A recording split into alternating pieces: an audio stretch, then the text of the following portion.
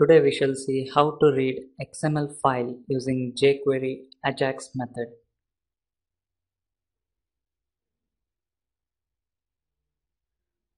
As you know, using AJAX, we fetch data without actually reloading the web page. That is, fetching the data which is whichever part of the web page is required, not the entire web page.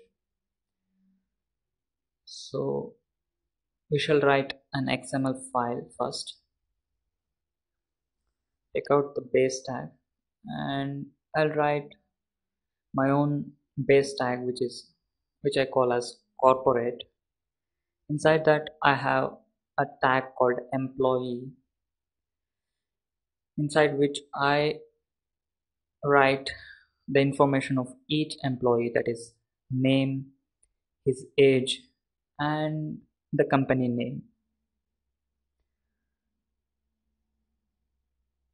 We could write information of multiple employee, but for now let's fetch the information of a single user first. Later on I'll show you how to fetch multiple user entries from XML file. Also note the file structure here where I save XML file. Save this XML file along with the index page, not inside the script folder. So this is how we write details of multiple employees. For now I'll just keep it simple.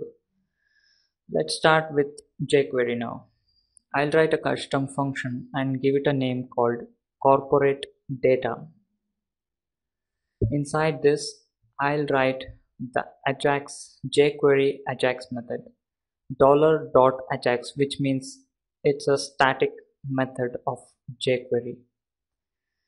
So please look at the syntax here. Within the parentheses we write opening and closing brackets. Inside that URL is a property, colon, we need to give value. There are many properties. In that I'll take URL data type, and if the parsing of the URL is successful, we will execute this anonymous function. We could even write error colon some function. For now I'll keep it simple. Now I'll write the file name of our XML file. For notes about error handling and function, please visit technotip.com. The data type is XML. Once the URL is being parsed, $.AJAX function throws an object called data. It throws an object. I have taken the name as data. We could even take XML or something like that. For now I'll take it as data, which contains this XML information present inside corporate data. I'll make sure UL has nothing inside it, that is previous data should be removed before I append the new data. So ul.children.remove. Now select the data,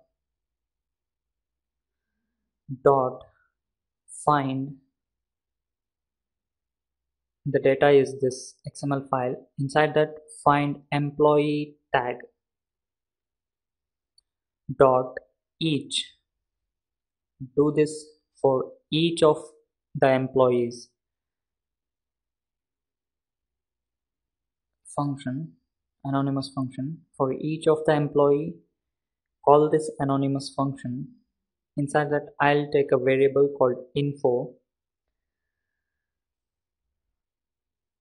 and now I'll fetch the name from employee tag, that is $this.find.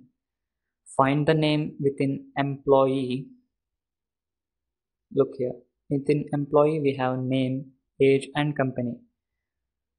So within employee I'll find name dot the text inside the name. So txt method, as simple as this. Now repeat the same thing for age and name of the company.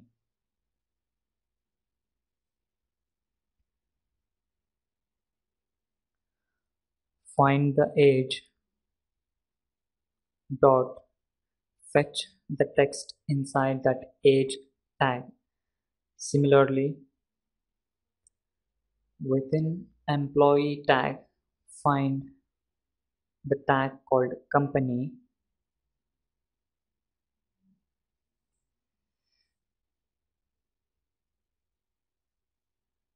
Find the tag called company and then fetch the text inside it. Close the list item tag. Now append this information to the UL tag in our HTML document. Now we haven't called this function yet, we have just written the function, so that doesn't make any difference inside this index.html. And make sure XML doesn't load when you click from a file on the disk. You need to open it from the server. The XML file and where you are fetching the file, where you are fetching the XML file should be on the same server for some security reasons. So now we shall write our regular jQuery here. Once the document loads, we call our function, that is corporate data, inside our document.ready, inside our anonymous function. Now refresh. The XML file data has been fetched. Now we need to fetch the XML data whenever the XML file gets updated without refreshing index.php. For that, we have a method called setTimeout, which takes two parameters. First one being the function names, and the second one being the time interval after which the functions in the first parameter to be called. I write an anonymous function here. Inside that, I would call corporate data function. So to update this after every 1 second, after every 1000 milliseconds, I would prefer to write it inside another function called fetch. So now I would even call this fetch function inside itself for every 1000 milliseconds. Once the document is loaded, I will call fetch function once. After that, the fetch function calls itself after every 1000 milliseconds. So let's see how this works. Let us refresh our index file. Now once I update the XML file, the index file has to update itself without refreshing after 1000 milliseconds. Now I'll change the data, that is insert another person's information. Once I hit the save, the countdown starts. After 1000 milliseconds, index.php file gets updated by itself without getting refreshed. We have to wait.